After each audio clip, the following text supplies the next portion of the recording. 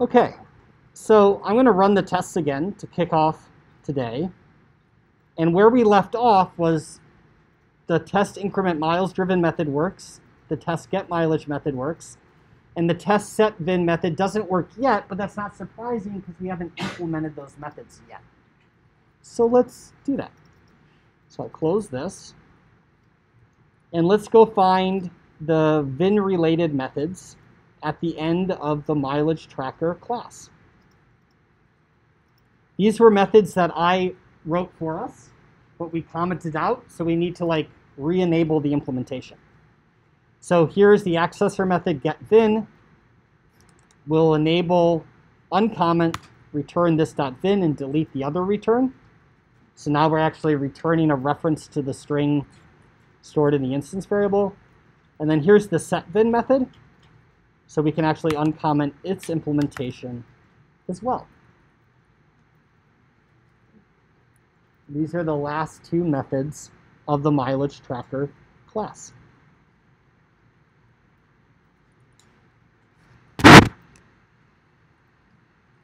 All right, well, let's run the tests again.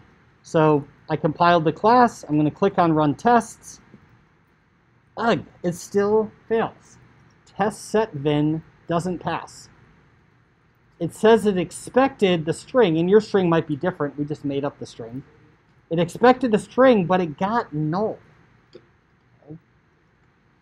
When a test fails, it certainly could be that there is a bug in the mileage tracker class, but it also could just be that there's a bug in the test class itself. Sometimes tests fail because the tests are wrong, right? So it's worth taking a look at both. And this is another opportunity for us to use the debugger. So you saw the debugger previously. It's certainly worth seeing again. It's a complicated new tool we've never used before. So I'm going to open up the mileage tracker test class, and I'm going to find the test set VIN method. And I'm going to set a breakpoint on the first line of code in test set VIN by clicking in the white far left column. And I get my little stop sign for the breakpoint. It highlights the line of code red. That's exactly what I want. So now if I click Run Tests again, it brings up the debugger. Okay. The line of code in green is the line of code we're about to execute. So I'm about to make a new mileage tracker object. If I look in the debugger here, I can see my call sequence, and the current method is test set VIN. Yeah.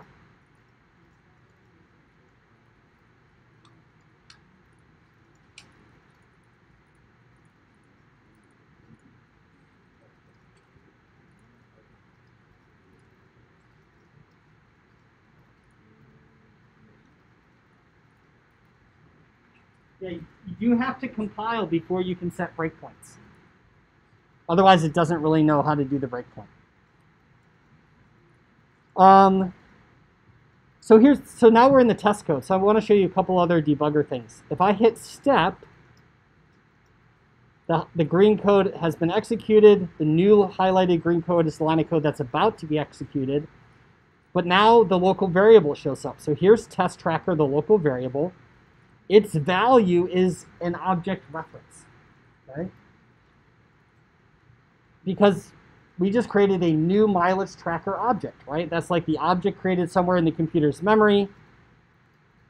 The object reference is like that little code we'd make up and write on the white sheet of paper, or in the physical model, it's like the Wii remote with a string to the object. This is cool. In BlueJ, I can double click on test tracker, and it opens up this little red box, which basically models the white sheet of paper we use in our model. Here are all the instance variables of the object, and here are their values. This looks just like the white sheet of paper we make. Here's the class name at the top. Here are the instance variables. Here's their values. Okay? I can actually leave this open and watch these values change as the code runs if I want. So that's pretty cool. All right, here's another line of code we're about to execute. We're about to make a new string and assign that reference to test bin. So I'm going to hit step for that. Here's the test bin. Because the string class is like a Java standard class, library class, and we'll learn how this works in next week. Yes, it's still an object reference. That's what this little red box means. Yes, I can still click on that, and here's like the object and all of its attributes for a string. But instead of just saying object reference, it also prints out the string here for us, which is just nice. Okay, so that's kind of cool. Makes our life easier. So far, things look pretty good. The line of code we're about to execute is going to call the setVin method on the test tracker variable, and it's going to pass testvin as the argument. So I want to actually see how this works. So instead of pressing step, I'm going to press step into. And when I press step into, several things change. The file I'm looking at here is now the mileage tracker class, and I'm in the setVin method. And the line of code that's about to be executed is highlighted in green. If I look in the debugger, I'm not in the test setVin method anymore in the call sequence. I'm now in the setVin method. And I can see that test setVin called setVin because of the order they're listed in this pane. I can even click back on test setVin if I want to see where I came from, and then return back to setVin to see the line of code I'm about to execute. Now, since that I'm in the mileage tracker class, I can see all the instance variables that were in that red box. And they're as expected. We just made a new object. Everything is 0 or null.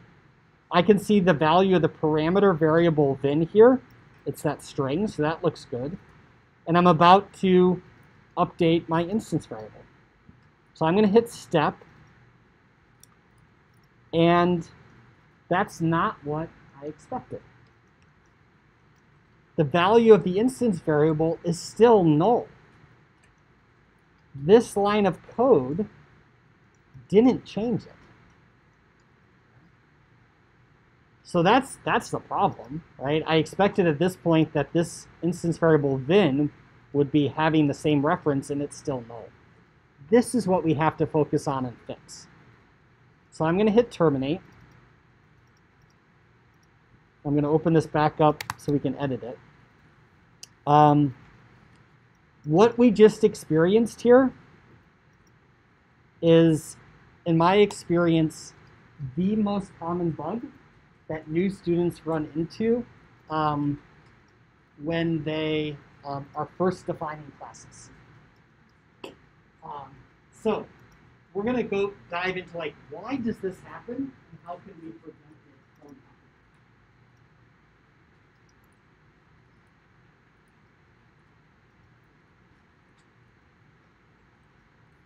All right, so in my opinion, I think the Java compiler could detect this and warn us about this. I don't know why it doesn't. But we can't change the Java compiler, so we're going to have to deal with this as best we can. So let's add a comment here explaining what is happening, and we're going to go from here.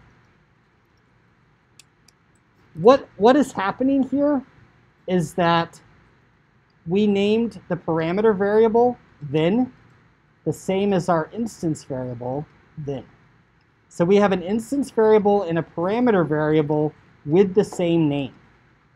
While I think that should generate at least a warning of some sort, instead, what happens is the parameter variable wins. It takes precedence.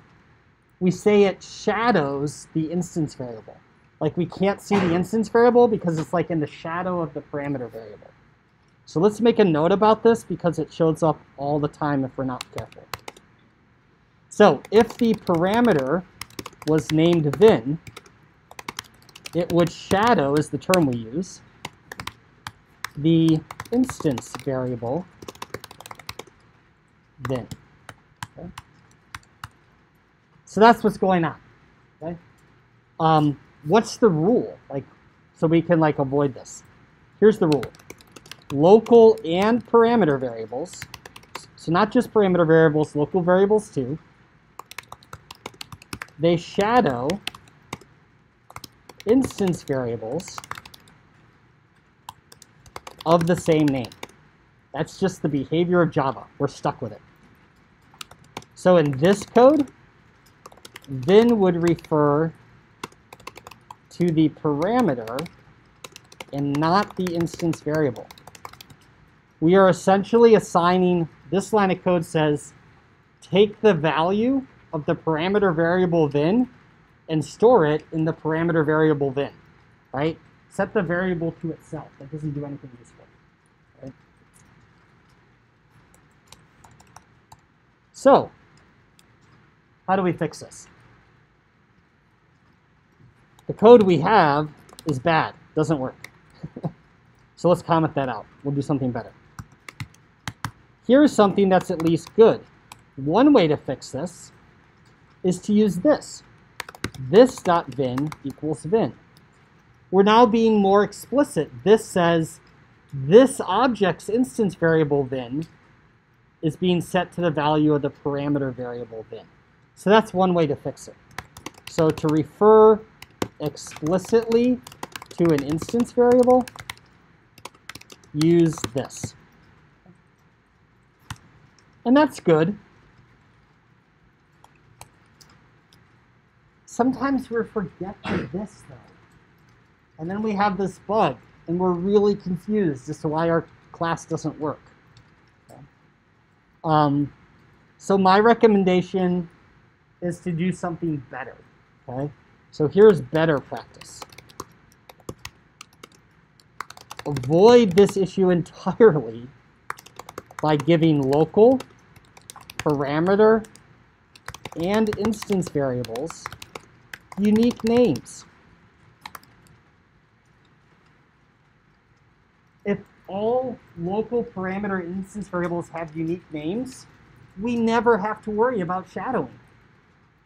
And if we forget to use this somewhere, our code's still going to work. We're not going to have this really tricky bug. So let's comment out the good and write a better solution. This.vin equals, let's call it new vin. Let's change the name of the parameter.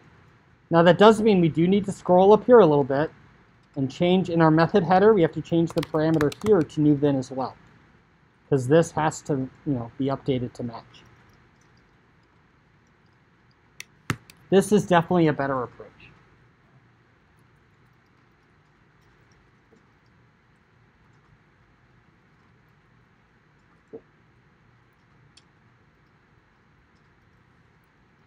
So if we switch over, compile everything, run our tests again.